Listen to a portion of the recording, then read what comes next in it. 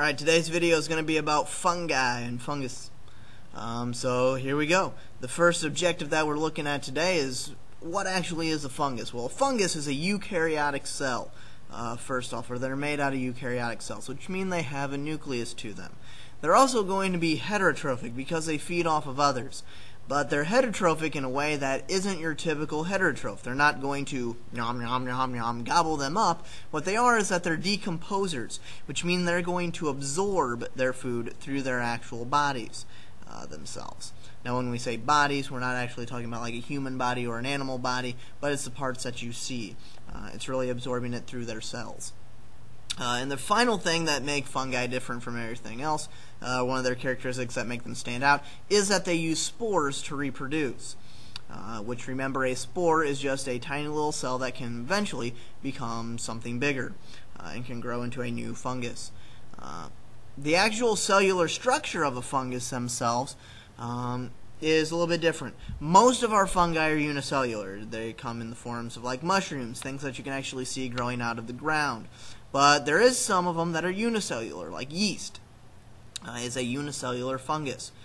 We also have cell walls inside of the fungi cells that make them more like plants, which give them their kind of plant-like appearance and allow them not to move. They are non-modal, which means that they are not movable. They don't have legs. They aren't Goombas, so they're not going to walk across the forest at all.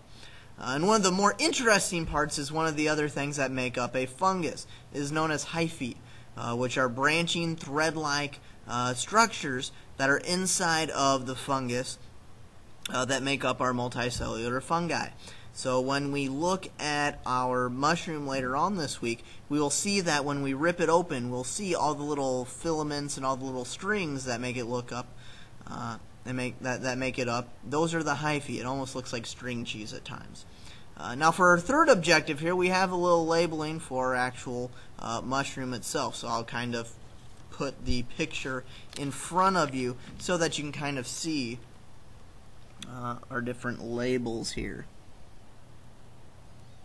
So we're first going to look at the side vision here, which we have the very top things, the under part of the mushroom, the top to it. Those are the gills. And coming off of the gills there that look like little rain droplets, those are spores. That's because the gills are responsible for the creation of the spores. Now down below there, right here, this is where we have the stalk. This is going to be this part that resembles the stem of a plant. That's known as the stalk in a mushroom. We then have the two different ways that hyphae can occur. The first one is when it appears underneath the ground, and for our lessons we're just going to call those underground hyphae.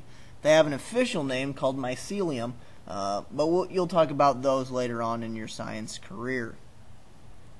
Now on the other side here, we have it pointing to the actual hyphae. That's when we call it when it's up above the ground there, inside of the mushroom itself. And then the part that you actually see, the little the mushroom topper, that is known as the cap, kind of like when you wear a cap on your head. It's the cap that's on top of the mushroom there. Now the final thing is how the actual fungus gets its food. We mentioned that they get their food through absorbing it into their bodies and that they're heterotroph. The more complicated way of looking at it is that they absorb their food through their hyphae. So those little small branch-like things that go out everywhere, those branch-like things spread apart, and then they're actually going to absorb the food through those branches. And as those branches keep on going, more fungi are going to pop up as a result of that. Now one of the ways that we have mushrooms is that mushrooms are going to reproduce through different methods. One of the methods we already mentioned that make them unique, those are spores. Remember, spores are just tiny little cells that make up new organisms. The actual mushroom part that you see, and the mushroom part that we typically eat on things like pizza, or maybe you just saute them and put them on steaks, also very delicious, is known as the fruiting body. This is just the reproductive structure of the actual mushroom itself. So that picture that we labeled there is actually a picture of what's called the fruiting body. Now there's two methods that mushrooms are going to go about. Much like we talked about with bacteria and with protists, there are asexual and sexual ways of reproduction. The asexual reproductive method is called budding.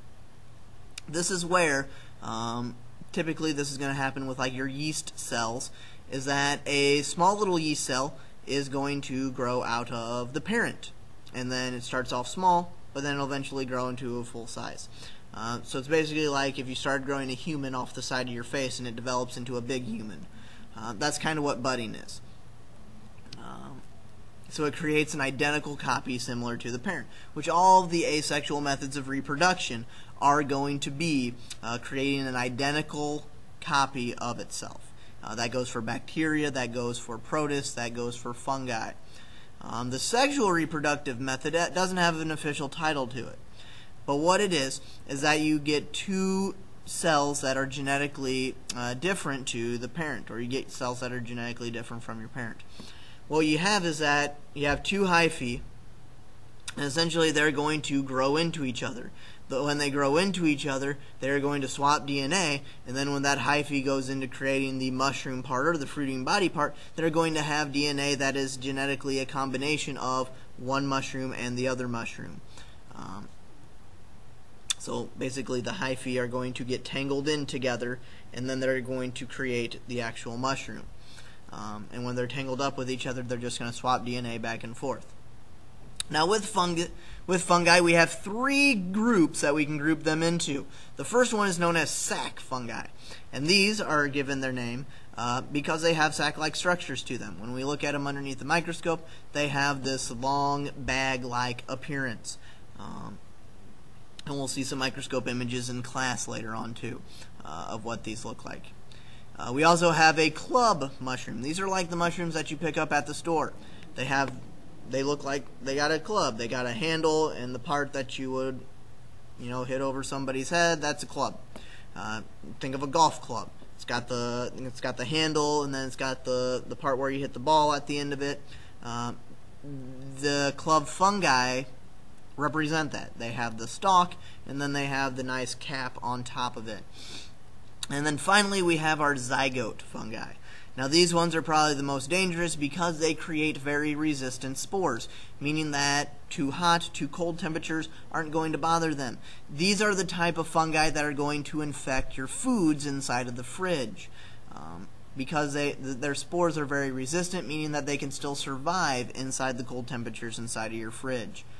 Now there are multiple different ways that fungi can actually help us or just affect us negatively. One of those ways is through environmental recycling, which means decomposition. The reason why we're not walking on corpses in the forest is because the fungi get rid of all of them. They decompose that stuff. When a tree falls in the woods, that tree doesn't stay there forever because fungi will grow on it and break that tree down until there's nothing left, until it goes away. There's certain ones that are known as disease fighters. Antibiotics can come from a fungus.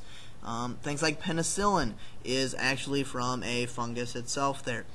So we get antibiotics from that. There are also some that are disease causing. Ringworm is actually a fungal disease.